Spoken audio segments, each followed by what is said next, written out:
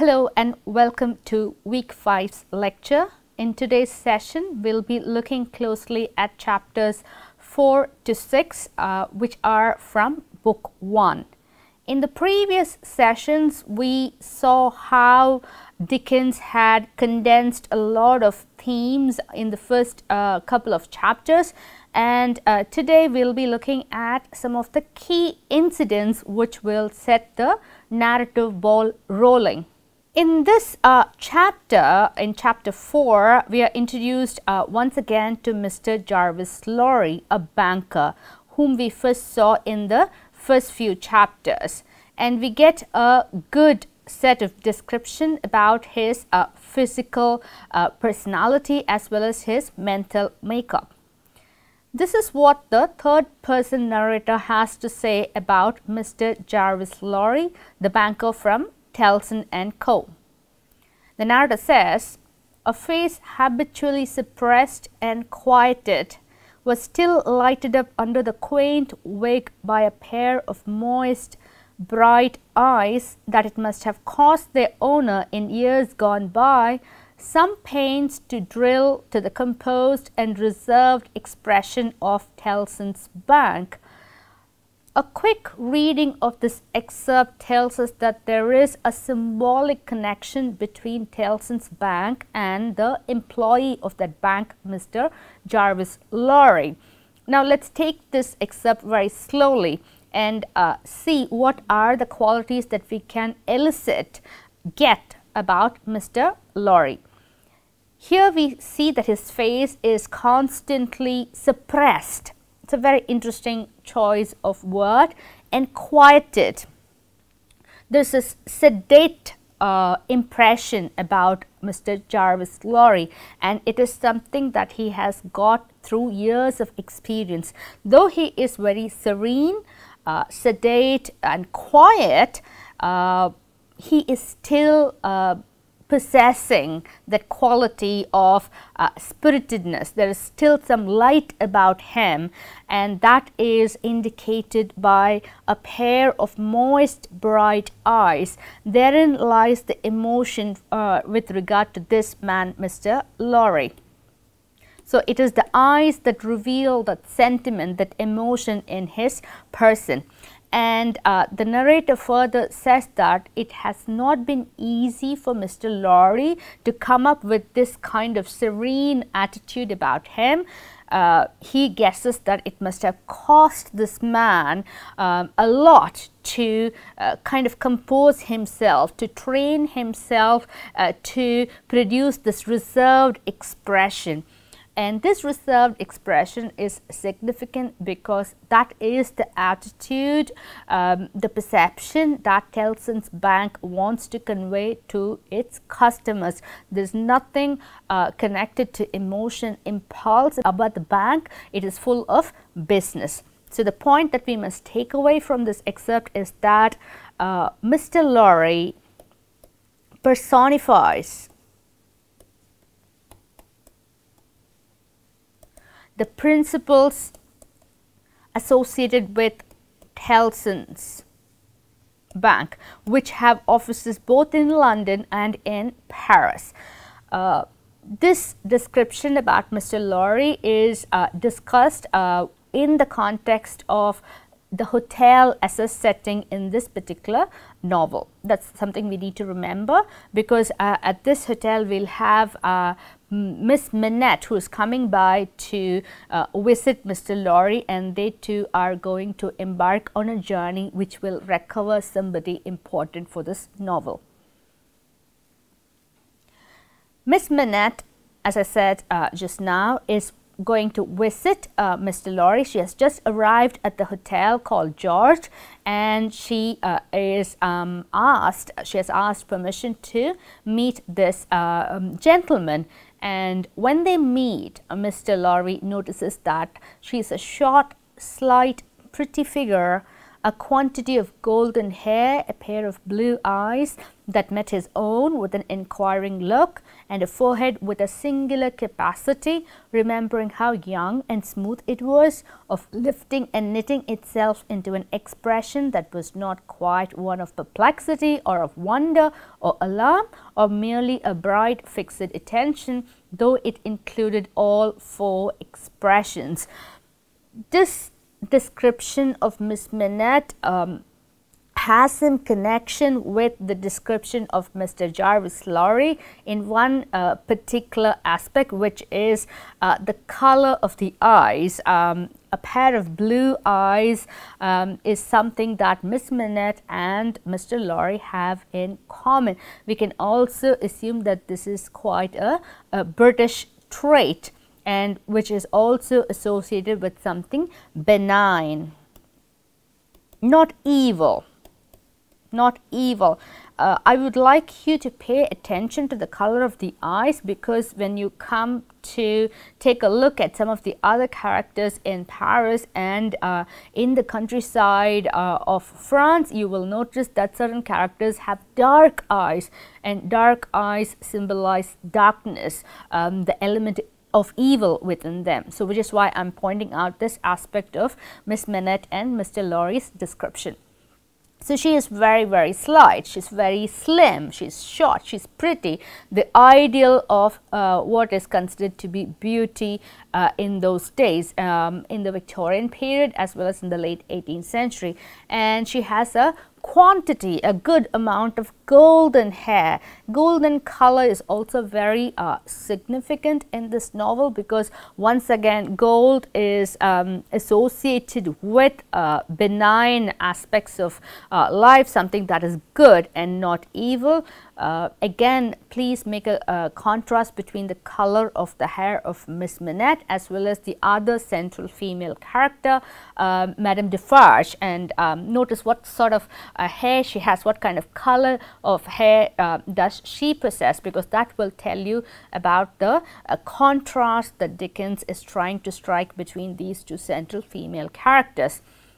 So this lady, this girl, she's very young, she's not 20. So this woman has come to Mr. Lorry to seek his assistance in recovering somebody who is very, very important to her. And she is perplexed, she is confused, and that is indicated through the appearance of her forehead. Look at the way the narrator describes it. The narrator says that there is a knitting going on in her forehead, and once again the word knitting is very important to remember, because we will see one other female character who is literally knitting constantly, obsessively, and we need to find out in terms of the record that she is trying to keep. So knitting is an important element that's happening in the novel, and symbolically that kind of knitting is indicated in the forehead of Miss Manette, who is perplexed by the state of affairs she finds herself in. She is also possessing a lot of emotions, which is not clearly one particular thing. It is a combination of confusion, of wonder, of alarm, and at the same time she is also very acutely observing the environment around her. So Miss Manette is a figure who evokes a lot of empathy on the part of the person who is next to her, as well as from the readers. This is what Mr. Lorry has to say to Miss Manette, and I want you to remember the idea of the lack of sentiment within Mr. Lorry. That's what he advertises. He says that I have no sentiment, I have no emotion, I am a man of business. So he says, Miss Manette, I am a man of business. I have business charge to acquit myself of. In your reception of it, don't heed me any more than if I was a speaking machine.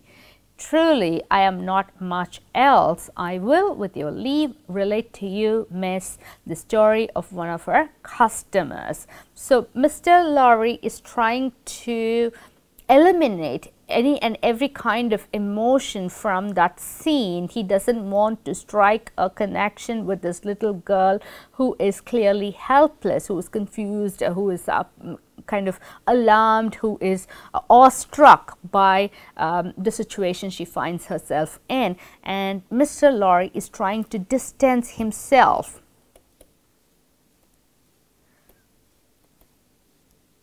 from Miss Manette.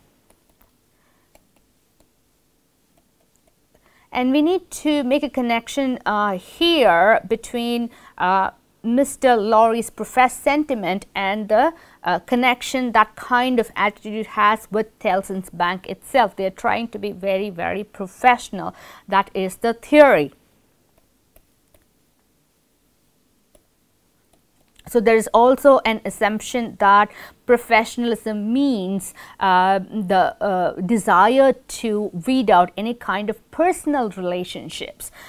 Even though this is the desire of Mr. Lorry as well as the desire of Tellson's Bank, we can see clearly through the way the novel unravels that both Mr. Lorry and Tellson's Bank do perform a lot of personal service towards their customers. So that's one aspect we need to remember.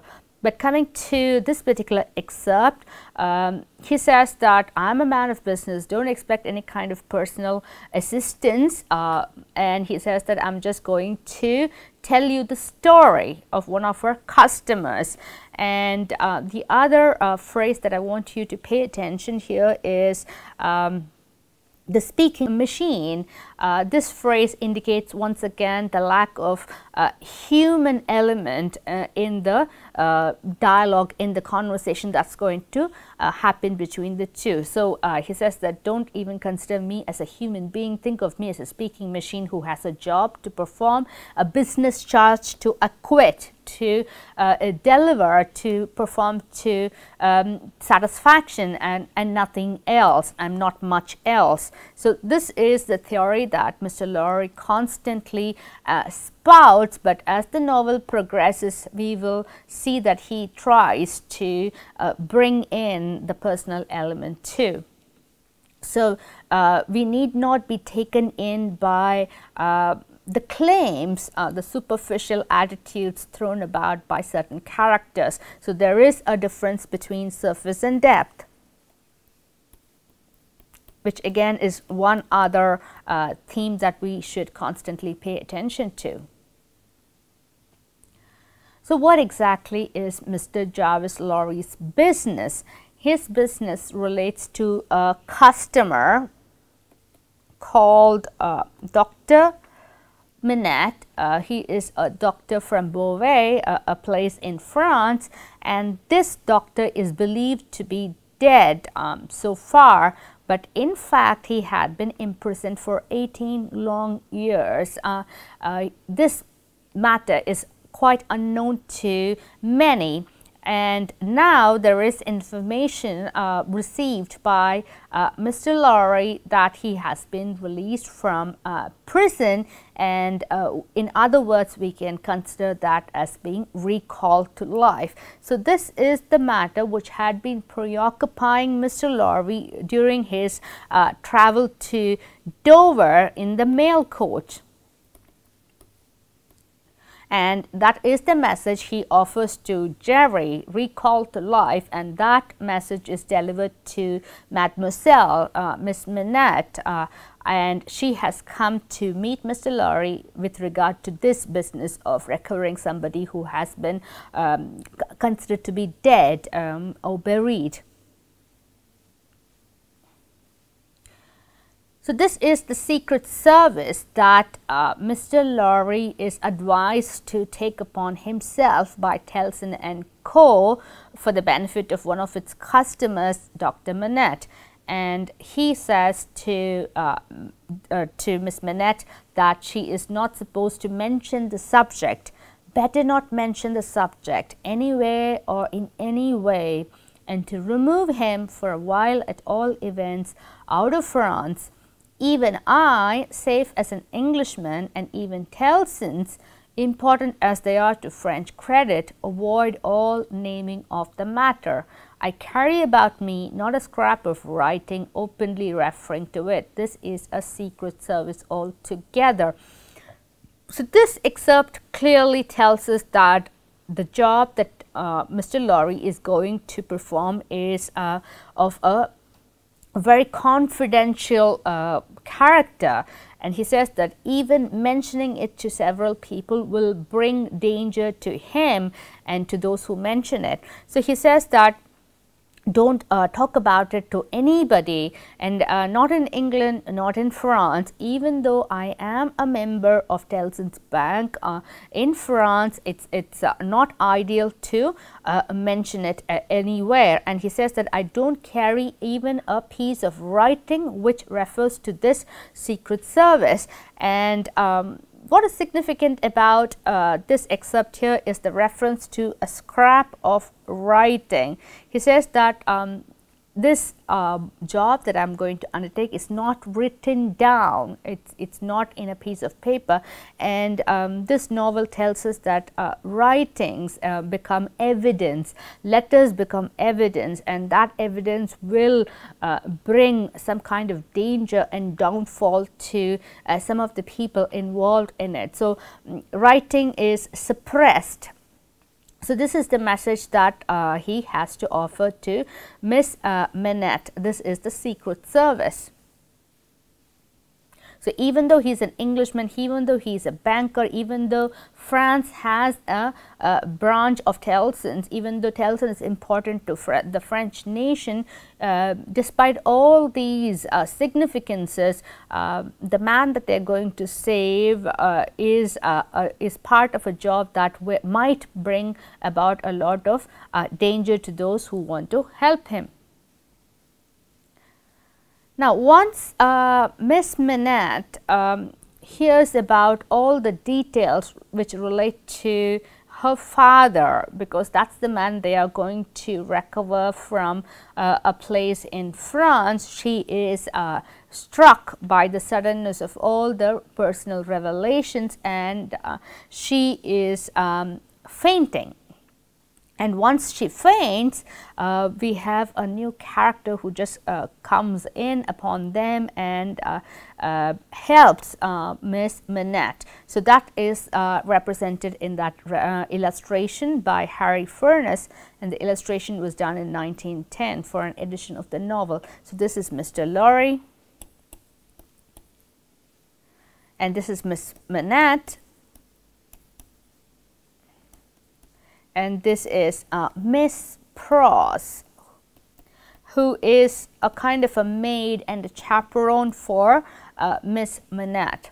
So when Lorry gives her a lot of information, the daughter understands that the father is no longer in prison but has been released, and he is right now in the home of a man called Defarge, who runs a wine shop in Saint Antoine. So all these information are provided to her by Mr. Lorry, and she is struck by it, and she swoons, and Miss Pross, who's fiercely protective of Miss Manette, whom she calls Ladybird, intervenes and shouts at the banker and at other people and calls for help.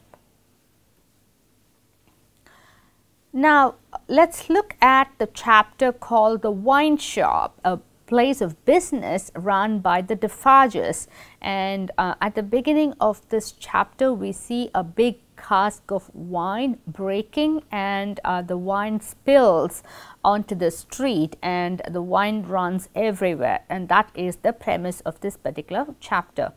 And the people in the streets run out and try to drink the wine in all kinds of manner, and we get a sense that they are deprived of food. They do not enjoy any of the comforts of life. They are a hungry lot, and even when the wine is spilled on the ground, they do not want to let it go to waste and try to consume it. Men, women, and even children are given whatever wine that could be collected from the muddy floors of France.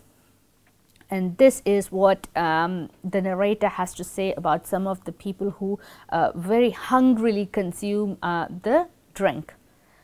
Those who had been greedy with the staves of the cask had acquired a tigerish smear about the mouth, and one tall joker so besmirched his head more out of a long squalid bag of a nightcap than in it, scrawled upon a wall with his finger dipped in muddy wine lees blood.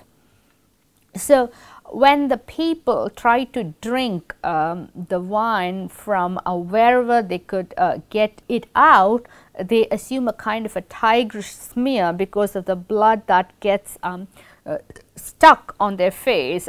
Their faces are all stained by this reddish color drink, and one man who is so stained by the wine that is flowing on the streets is trying to write this word called blood on a wall, and he uses his finger to write on the wall, and he dips the finger into muddy wine and does this action. It's a very, very symbolic action in this story.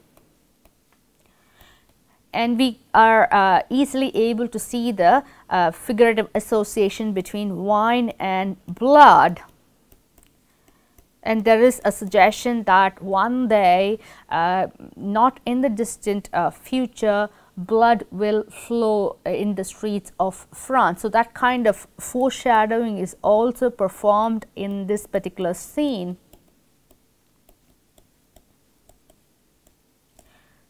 Now, there's also another important assumption that we need to pay attention to.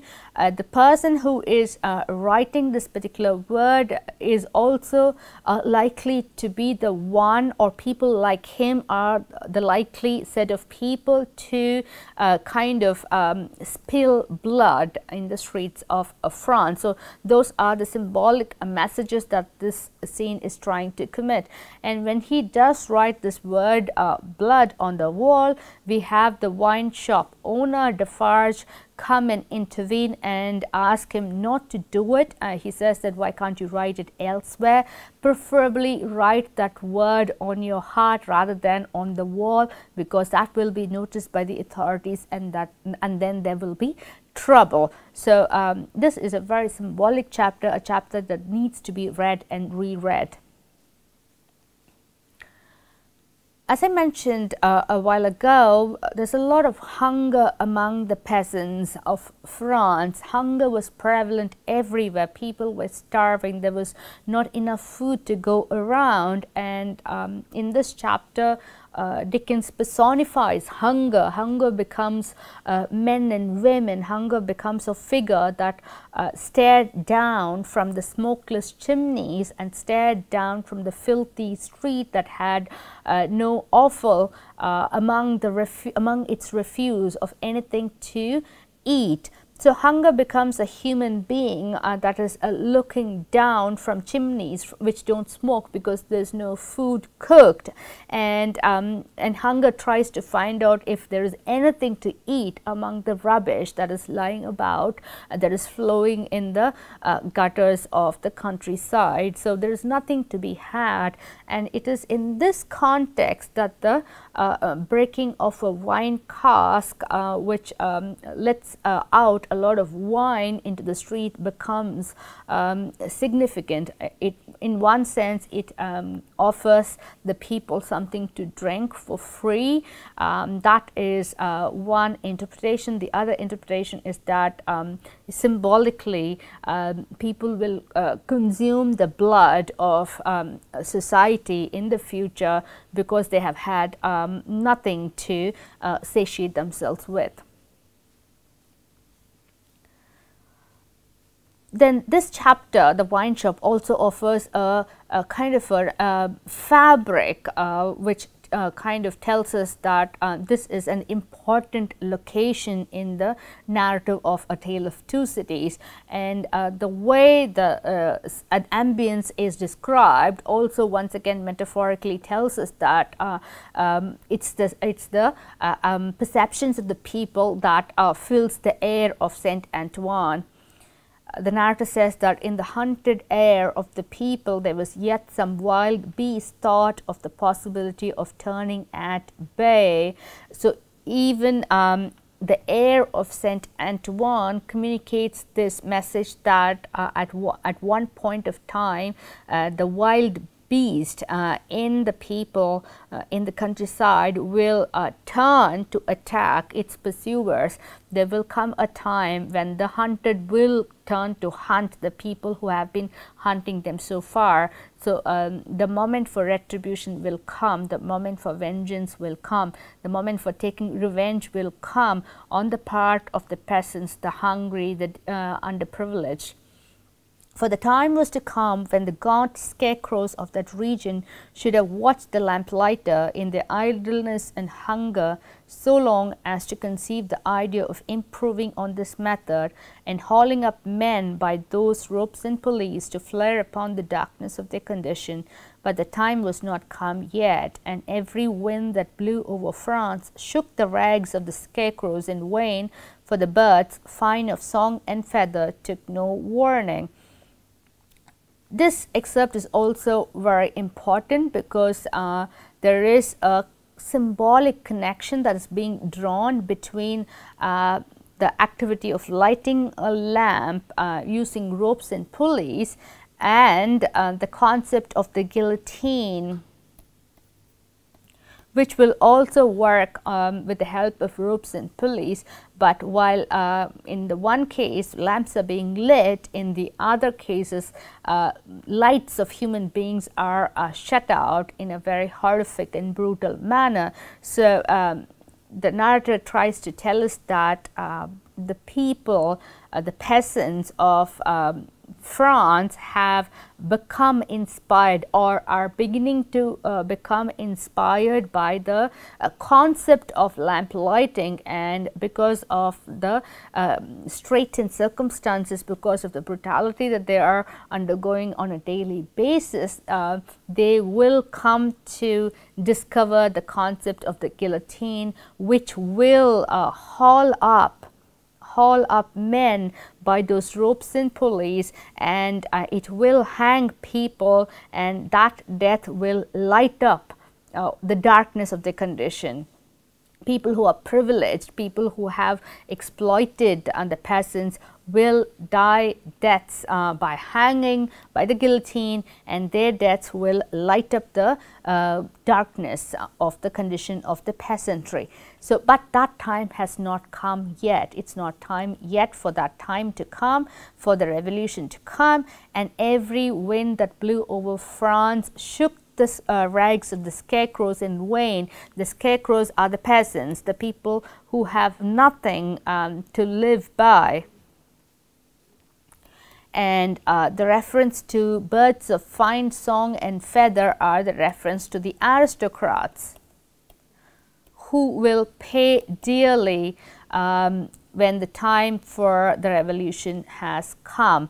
And the narrator tells us that the aristocrats have not taken any kind of warning from the state of affairs that is oppressing the rural regions of France. This is the physical description of Defarge, illustrated by Harry Furness in the year 1910. So, this is a 20th century description, and Defarge is a burly man, and he looks very confident. He has his overcoat slung on one side, and he has a very piercing set of eyes and curly hair, and he is not somebody you want to meet with in a dark alley. So, that impression is conveyed through this illustration of Harry Furness.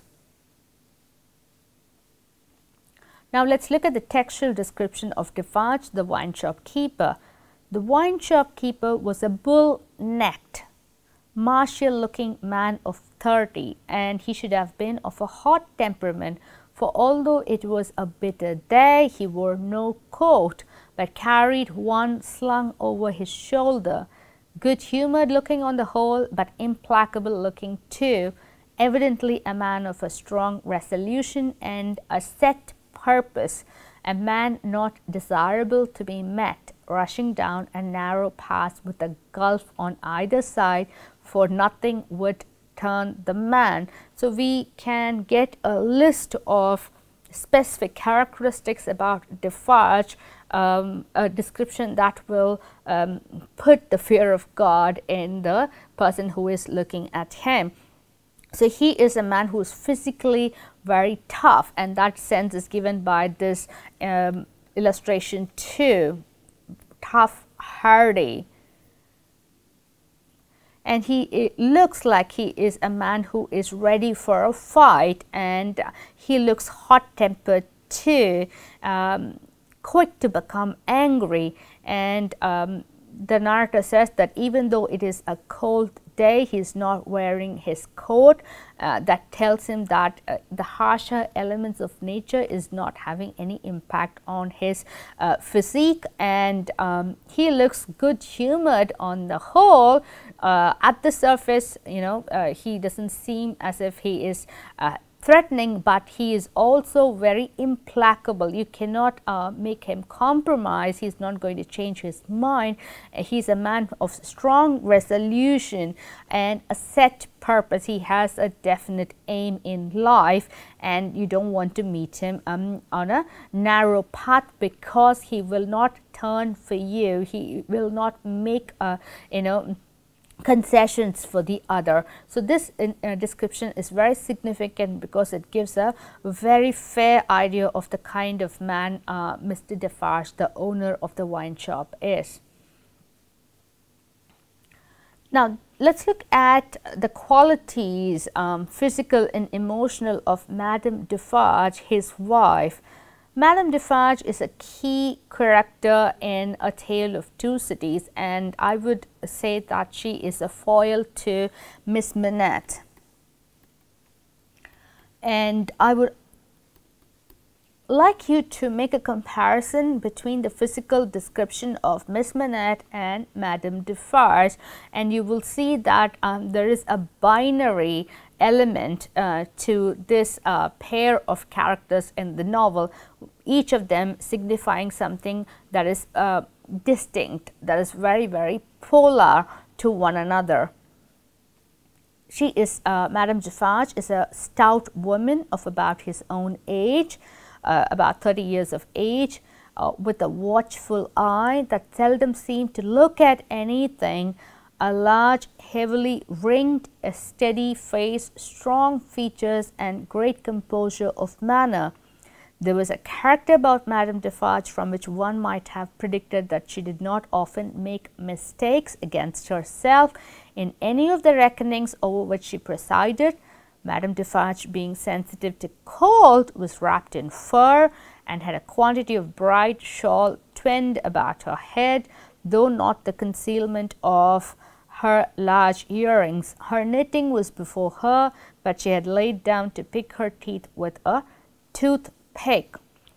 It's a wonderful paragraph in the sense that it tells you a variety of interesting things about this woman. She is more or less of the same age as her husband, Mr. Defarge, and while Mr. Defarge, he is not affected by cold, so he is not wearing his coat, but Madame Defarge is wearing a lot of stuff. She has wrapped herself because she does feel a lot of cold, and there's a reference to that aspect here, Madame Defarge being sensitive to cold. So we do get a lot of differences between the husband and the wife, and that is something to be noticed, because as the novel progresses, we will see how they converge in terms of certain significant political affairs, and how they come to a stage towards the end of the novel where they